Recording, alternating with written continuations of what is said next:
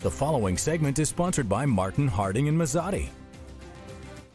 Coronavirus is causing closures of sporting venues, public gatherings, and as of yesterday, the entire country of Italy. Locally, we're starting to see quarantines, shortages of disinfecting products, and most recently, schools and colleges canceling classes or even entire semesters. Here to help examine how the coronavirus will affect students and their path to obtaining their degree is managing partner Paul Harding from the law firm of Martin, Harding, and Mazzotti. Paul, welcome. Thank you. Thanks for being here. So a lot to talk about, a lot of new developments with coronavirus. There are a number of laws at the state and federal level, as well as SUNY policies with regard to coursework. So we're talking accreditation, the issuance of diplomas, degrees. Yeah. Can you tell us a little bit about how that and coronavirus could kind of create some issues? Yeah, they are just kind of bundling together, create lots of issues. Highly regulated industry. We don't think about it that way, but education to get your degree. So the question really is could this coronavirus and the cancellations and things affect these students' futures?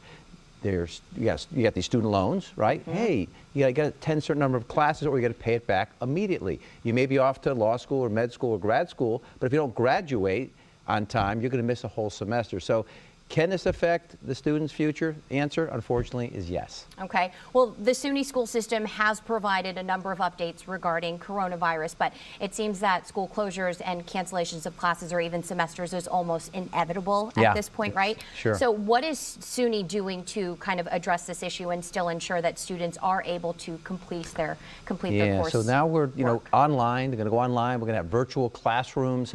Are they ready for it? They talk like they're ready. They've got it in the bag, and I hope they are, because, having a few students do it, and most institutions have less than 1 or 2% of the population taking full course loads online.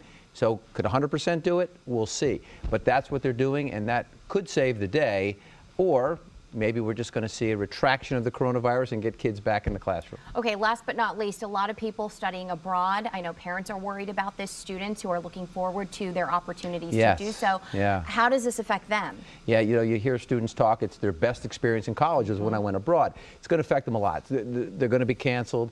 There's already canceled some. They've called students back. Some students are there. They don't want to come back, and they're told to come back. And so they're going to have to figure that out. I just think at the end of the day, they just did it at the wrong time in history, and they're not going to get that experience back unless they delay their graduation, and that's expensive. Absolutely. Yeah. All right, Paul, thank you so much for You're answering welcome. our questions. Of course, if you're just joining us and you have more questions or you'd like additional information, head on over to our website, cbs6albany.com.